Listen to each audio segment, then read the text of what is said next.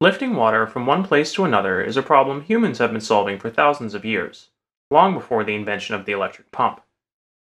The simplest way to do it is just to carry the water in a bucket, but simple machines like a rope and pulley, or more complex machines like the Archimedes screw or Persian wheel, can make the task much easier. In this activity, your goal is to use everyday materials to build a machine that can pump water.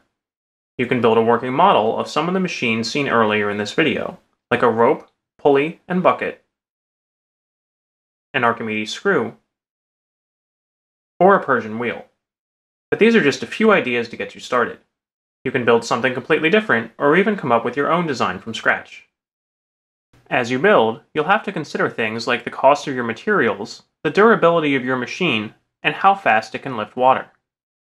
You can then use these metrics to systematically compare your design to others built by your classmates. Teachers, click the link in the description below the video for a complete classroom lesson plan.